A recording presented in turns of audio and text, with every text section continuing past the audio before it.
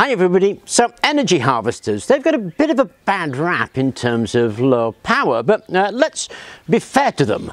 Depending how you feel, of course, otherwise let's not. But let's pretend to be fair to them. In the situation you put them, the reason they don't work very well is not because of the energy harvester technology, that's actually quite impressive.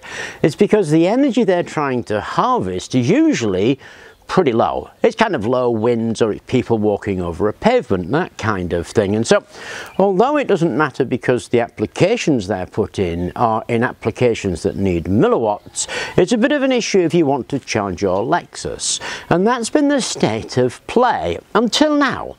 Have a look at this. Yep, it's a train. Now trains represent thousands of tons of force, and every time you hear that click clack, click clack, click clack, that's the train bouncing up and down on the tracks, and it is wasted energy, and it's a lot of wasted energy. Now that energy will happen whether we harvest it or not. So if we can harvest that bouncing of thousands of tons, then there's energy to be had there, and a lot of energy, because in the US alone there's something like 141,000 miles of track, and until now it's been inaccessible. That is until the professors at Stony Brook University came up with this. The team say that a small unit like this is capable of generating in the region of 200 watts at somewhere around about 72% efficiency. And if we look at it, it's some kind of gearbox attached to what is an ordinary stepper motor. Now 10,000 of these units in New York State alone would generate something in the region of $10 million worth of energy, and that's 3,500 megawatts, which is leagues above, orders of magnitude above what we think about when we think about energy harvesting and energy scavenging. Now, at the heart of that invention is this. This is called a mechanical movement rectifier. What it does is very similar to what an electronic rectifier does. It takes movement in any direction and turns it into movement in one direction only. And if you think about a rectifier, that's exactly what it does. It takes a waveform and turns it into DC. This does the same thing.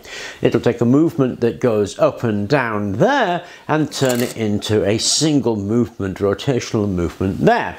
And we used this in video 1906 as a wave generator, and there's plenty of uses for a mechanical movement rectifier, and it's what Stony Brook used in their energy scavenger for the railways, because what happens is, in here we used a ratchet. This is in fact a one-way bearing. Sometimes people call them sprag clutches, but they're slightly different things, but not enough that I care to argue about it.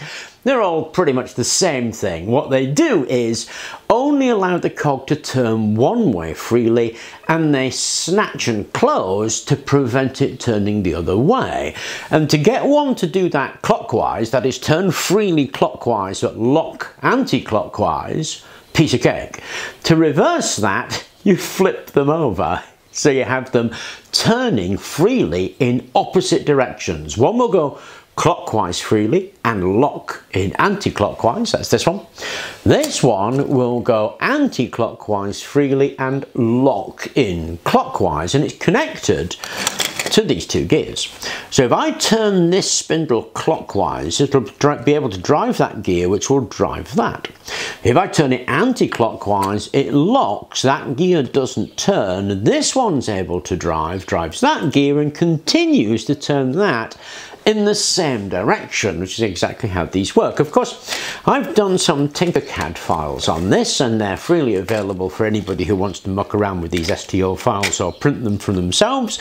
And you'll notice that in those files there is only one bevel, one gear, and one sprag clutch roller bearing, because they're identical. It's just that the sprag clutch is flipped over. One side faces out for one way, the other side faces out for the other way, and you assemble them by pushing the gear onto the sprag clutch and pushing that into the little locating circle on the cog. Then of course we string them together with the spacer between an 8mm bar, and then we got a couple of 22mm bearings in there, and that makes that assembly. This main drive cog has a cog on it because that's where you will take your gear drive from to run your generator, and that's all in one piece. So it really is a very simple thing to actually put together to do some wonderful stuff with.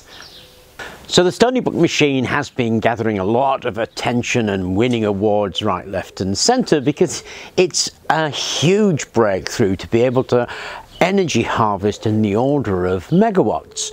The Stony Brook machine at its heart is a mechanical movement regulator. It takes that up and down and turns it into a rotation of only one direction. I mean, sure enough, they've put a gear set on it because a train is going to have a lot of torque, but there's not that much movement. But then you can gear it up to lots of speed using a gear system, and then they put a flywheel on it to even everything out, and then they put a generator on that, and the generator was nothing more than a stepper motor. So this breakthrough of megawatt power harvesting is available to everybody if they want to make one for themselves, and I've put the STL files up in case you have a go at that. Anyway, I hope you enjoyed the video. Thank you very much for watching, and please do remember to like and subscribe.